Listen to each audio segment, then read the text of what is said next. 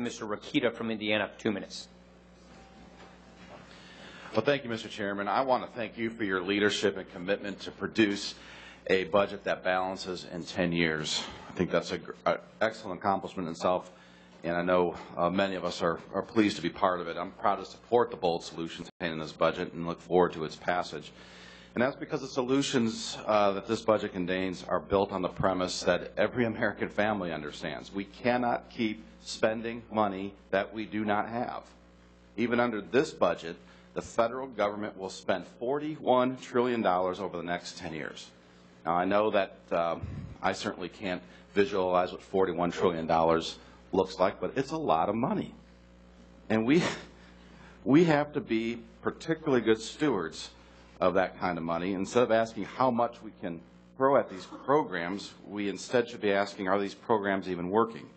And one thing that is not working in America today is Medicaid.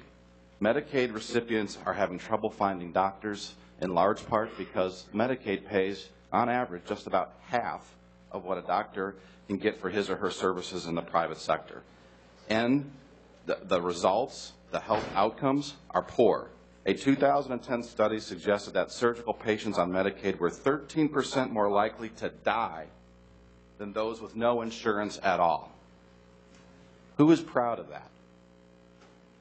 This program is also pushing our states closer and closer to the brink of fiscal collapse. States, on average, now spend more on Medicaid than any other expense, and the dramatic expansion of Medicaid under Obamacare will only make these problems worse.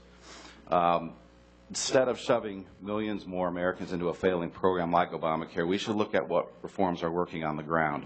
And I point to 2 states, Rhode Island and Indiana. In Rhode Island, in exchange for a waiver and flexibility, they agreed to cap Medicaid expenses for 5 years.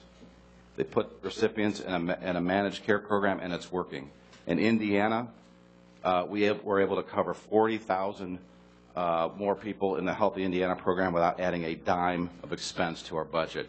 Let's devolve, like this budget does, these funds to the states. Let's get the federal government out of the way, and let's follow the examples of Rhode Island, Indiana, and many other states with ways to make this program work so we can do what Mr. Ribble has suggested and